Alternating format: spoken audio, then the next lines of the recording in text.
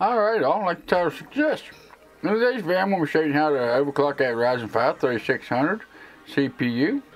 We're going to be overclocking on the Gigabyte B550m DS3H motherboard. Just as a disclaimer, this is a tutorial or a how-to to show you how to get this done. If you decide to do this to your own computer component, you are fully responsible for anything that may happen to them.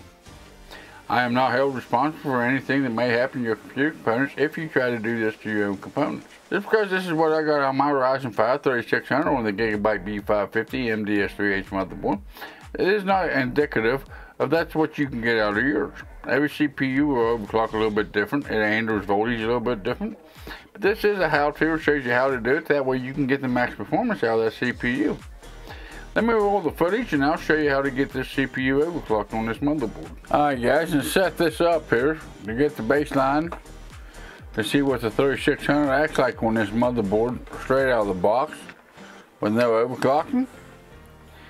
We need to get a baseline in here. So let's go down here to search. And we will put in hardware monitor info.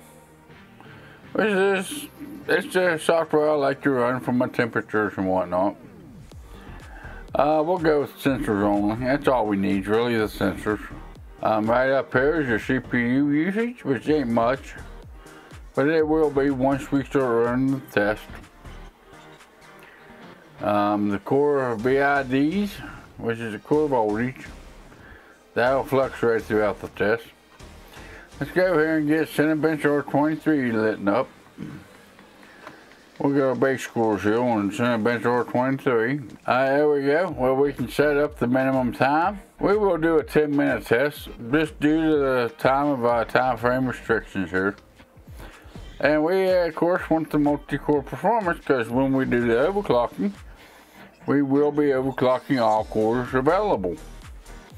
So we'll go ahead and hit the run button on this. And we will pull up the hardware info, that way we can monitor the temperatures, the voltage, make sure it's actually running a CPU usage of 100%, which it is. And we will come back and see what that looks like here in 10 minutes. Alright, there we go.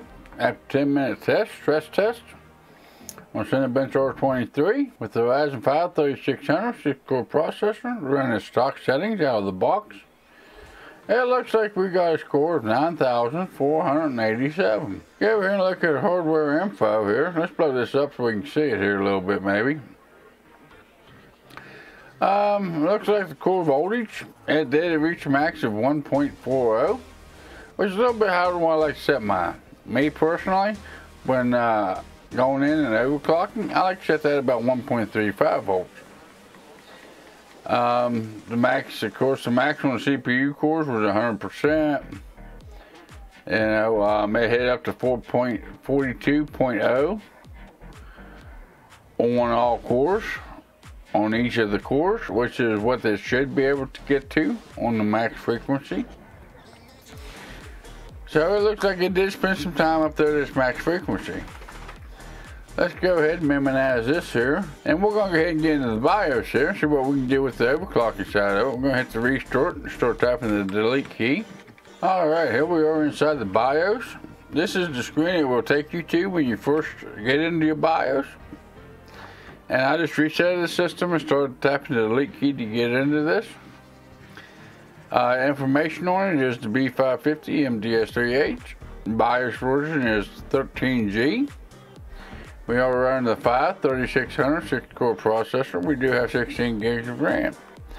It is dual channel. We run G skills, 8 gigs, 2133 megahertz in 2 different slots. And yes, I did not overclock my RAM for this.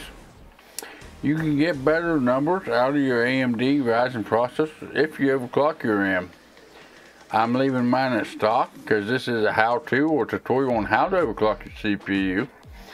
And I don't want, if the RAM ends up being unstable at a certain point, I don't want me to think that it's a CPU overclock unstable when it's actually a RAM overstable. So I'm going to leave that as is. Alright, we're going to go over here. Down here it says advanced mode or F2, whichever way you want to hit it. We're going to hit F2. Okay, the CPU clock clock control, we're going to leave that on auto. That's 100 megahertz. So whatever you set the CPU clock ratio at, it times by this number. At 100.00 megahertz, whatever you set it to, that's what it's going to times it by. We're going to go to the CPU clock ratio, which says auto. It says 36. We're going to double click on that, and we're going to hit 45 and hit enter, which should put it up to 45.00, which would be 4.5 gigahertz. Now, I'm not too sure on what the voltage pushing into the CPU can handle that 4.5 gigahertz offset. So we're going to go down here, CPU B core, which is the voltage regulations for what your voltage will allow for your CPU to use. AMD says you can go up to 1.45. I don't trust 1.45. I think that's a little high. If you see any of my other videos, I go with 1.35 volts and hit enter. It comes up with 1.352 volts, which I'm all right with that. I'm comfortable with that one. And to make sure this thing don't overclock by itself, you want full control of it, we're going to go under advanced CPU settings. Core performance boost says auto. You're going to double click on that. We're going to double click on that, and we're going to hit disable, because you don't want the motherboard deciding if it's going to overclock or not. You want it, what your settings to say, took effect. Okay, go up here and hit save and exit. Go over here and hit save and exit. And it shows you what you changed. Clock ratio went from auto to 45, which is 4.5 gigahertz. Your V core went from auto up to 1.352 volts. And your core performance boost went from auto to disabled. You hit OK, let it boot back into the Windows system here. Okay, 4.5, we was able to get back into Windows. We're gonna go down here, right click, go up to Task Manager. Go over to where it says Performance. And right here's your CPU, and it says 4.5 gigahertz. So it is registering at 4.5 gigahertz. Let's go ahead and come down here and pull up hardware monitor. Hardware info 64 here. There we go. Mainly we just want the sensors.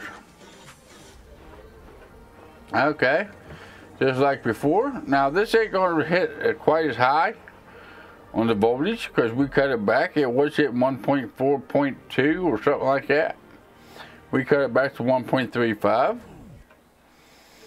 But the ratio here, you can see they're all set at 45, which would be 4.5 gigahertz. Okay, so we're going to go over here and run Cinebench R23.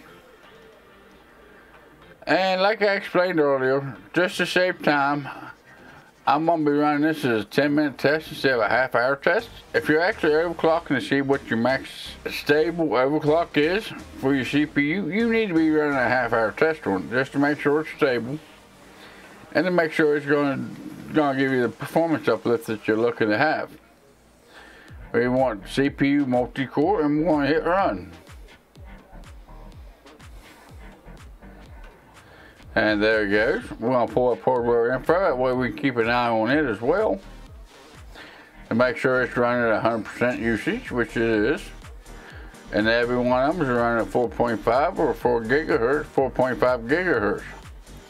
Let that run for the 10 minutes and we'll see what that comes up with, if it makes it through it. Alright guys, looks like it finished up there at 4.5 gigahertz on all 6 cores, 12 thread processor. It looks like the temperature never exceeded 58.9 C, so at 240 millimeter all-in-one is doing pretty good. We did lose some voltage. It's only taking 1.10 volts compared to what was it, 1.4.0 volts or something like that. It was pouring on stock, but we set it to 1.35 volts and it ain't even taking that yet. CPU usage was up to 100%. Your core ratios was 45. So let's see if we can get a little bit higher than 45. Since we got 45 out of it, I think we should be able to do, we'll take it up to about 48 or 4.8 gigahertz We'll see if we can get that out of this processor here today. Alright, here we go again. We had it up to 4.5. We had 1.352 volts, which we're going to leave that the same. We just want to change that 4.5. We're going to change it to 48. Whoops. I'll do it right here. We'll go up to 48 on it, and we'll see what that comes up with. And then we're going to hit F10 to save and exit. And that just ups the CPU clock ratio from 45 up to 48, which is yes. And again, we're going to run the Senate Benchmark 23 for about 10 minutes. So let this thing boot back up here, if it will boot back up at that frequency, and we'll see. Guys, 48 wasn't stable. I couldn't even get the boot in. I had to reset the BIOS. So what it says, 48, we're going to type in 47 and hit enter, which will make it 4.7 gigahertz. We're going to hit F10. The voltage is still set at 1.35, and the overclocking performance here for the core performance boost is still disabled. So let's see what this gets us for today. Alright, this is a little bit of an interesting error to get. It says an operating system was not found. Try to disconnecting any drives that don't contain an operating system. Press any key to restart. It's kind of interesting because the only thing I got in this system is at M.2. So it's the only drive that's in the system, but we'll see if it actually boots in. Reboot and select proper boot device. Alright guys, so apparently the 4.7 ain't going to be stable. So I'm going to reset the BIOS once again. Alright y'all, the last message I showed you says that there was no bootable device on the hard drive. So it looks like Windows did not load correctly. So we're going to go back here and see repair options. We're going to go into troubleshoot. We're going to go into advanced options. And we're going to go over to UEFI firmware settings. And we're going to hit restart. That's just another way to get into the BIOS. That should kick us right back into the BIOS where we can change the settings on it. Alright, BIOS has been reset. Please configure your BIOS. Okay. Here we go.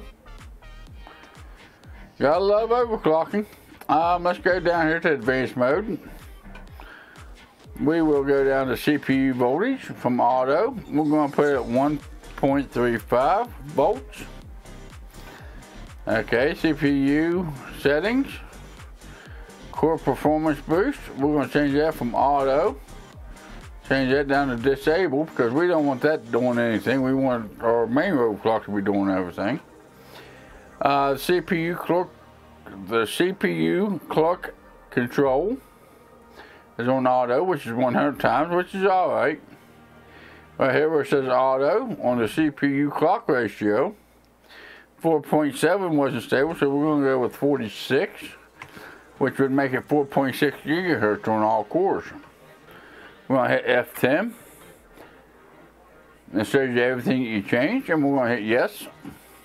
And we're going to see if it boots up at 4.6. 4.7 would not boot. For some reason, it was saying there was some kind of error within the Windows operating system. So I figured we cut back to 4.6 and see how good it runs. We do know that 4.5 does run. Hey, looky there, it actually booted up.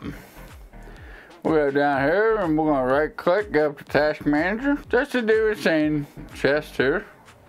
We got the CPU, and it is running at 4.17, 4.3, which it will go up to 4.60 gigahertz.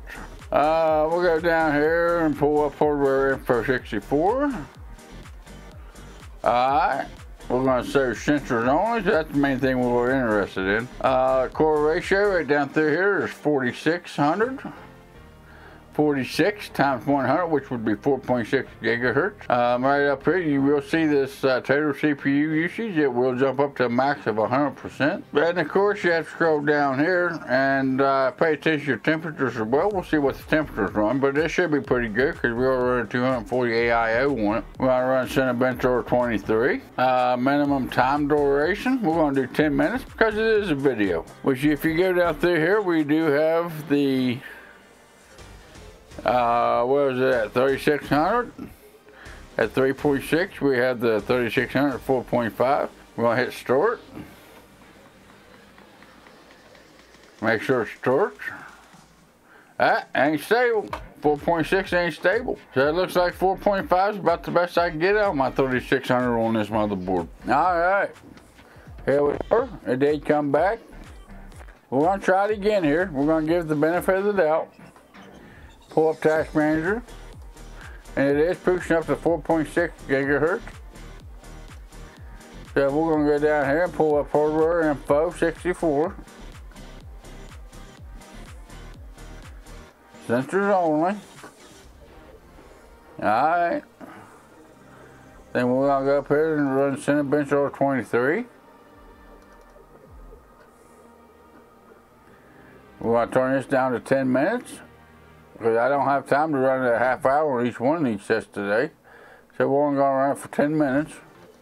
It's what we've been running the other tests at. 10 minutes. Hit start. And nope, it keeps crashing. So that tells me that it is unstable. Let me get reset up here and I'll come up with the conclusion to the video. Alright, and that's the way you get the max performance out of that CPU on the Gigabyte B550m DS3H motherboard. That's about the best I could get on my Ryzen 5 3600 on this motherboard. Like I said before, yours may do a little bit better or may not do quite as well as what mine did. It's called the Silicon Lottery. But that is the way, and this will work with any CPU that is compatible with this motherboard and the BIOS version that's on it. If you like this kind of content, go down and give me a like. If not, there's that dislike button. If you really like this kind of content, hit that subscribe button, turn the notification bell on. That way you're notified next time I put out a video or go live here on YouTube. Also, I'm on Instagram and Twitter. I don't kill your inbox, but I do put up photos of new stuff coming up on the channel. If there's anything about my live stream, it's where you also get informed of that information. With all that being said, you all have a good day, and I'll see you in the next video or live stream.